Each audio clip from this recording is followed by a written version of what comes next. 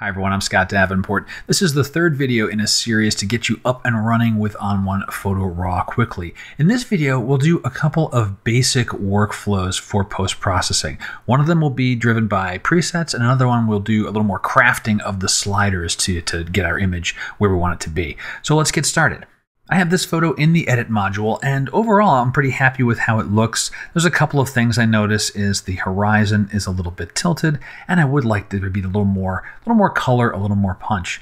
I'm going to start off by looking at the presets, and there is a good category for that called starting points. If I click this grid here, I'll get a nice large set of thumbnails that show what this photo will look like if I apply this preset. And as I look at them, there's a couple that look quite cool. I like the way landscape desert looks, and night is kind of nice because it's a little airier, but I don't like how it's doing the blues out of the sky there. So let's choose landscape desert, and that's applied to the scene. This looks pretty darn good. I want to do two things to finish this off. I want to straighten the horizon and then open up the shadows a little bit. This area looks a little bit too shadowed. So for the horizon, I'll grab the crop tool, and I have a couple of choices. I can move the cursor outside of the crop window, and notice it becomes this circular arrow. If I click and drag, I can rotate it and I can nudge it into place. Or I can use the level tool in the crop tool and just draw a line right across the horizon there and get that straight that way. That looks good. And then for the shadows, I'll move over in the Develop tab to these main sliders in tone and color. And let's get shadows and start opening that up a little bit. It's a little better.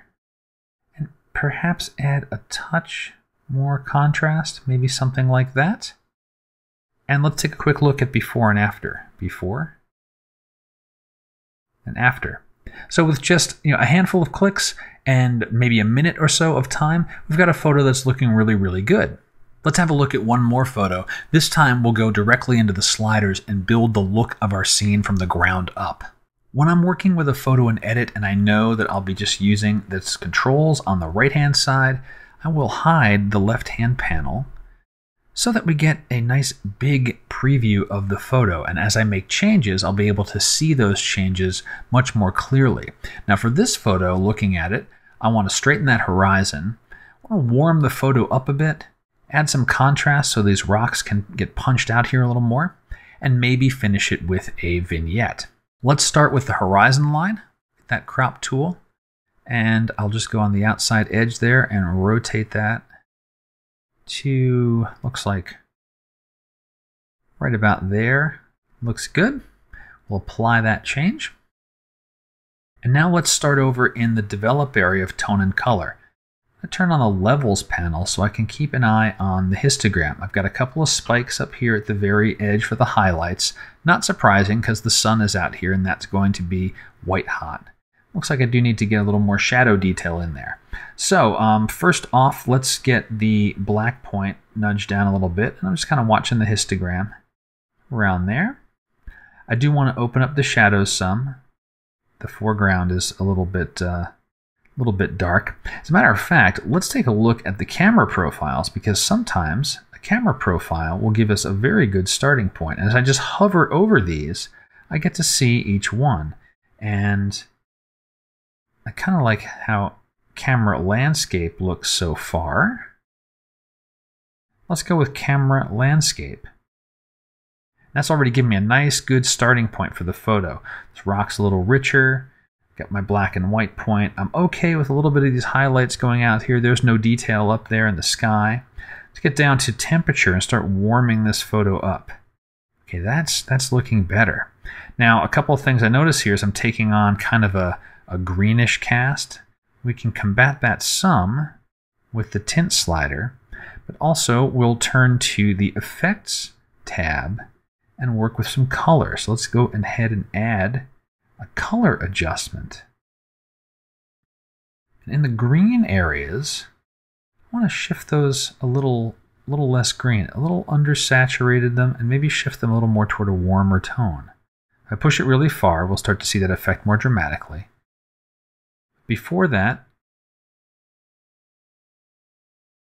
and after. Not bad. Let's also check In the yellows, we can do the same thing. We can shift the hue a little more toward orange, desaturate a little bit, just to take the edge off of that greenish colored cast there. Also want to get some contrast. Let's add dynamic contrast, and this will be just a nice overall subtle yet effective contrast punch for the scene. Before, after, a little more of that texture in the rocks, in the water rather, and certainly some more texture in the rocks.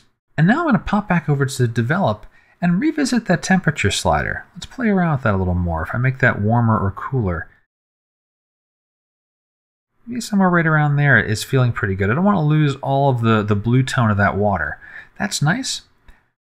Back over to the effects module, and I'm going to add a vignette. I like my vignettes pretty subtle, so I'll click the subtle, and that just adds a nice soft vignette at the edges before and after. So summed all up, this was the beginning photo. This was the finished photo. Well, that's two quick examples of processing in the edit module. There's a lot more power in the edit module. Besides all of the filters and all of the sliders, there's masking, there's blending options, so you can go as deep as you want to. But if you're looking for a pretty quick edit, you can do that nicely and easily in the edit module with just a few filters and a few slider adjustments.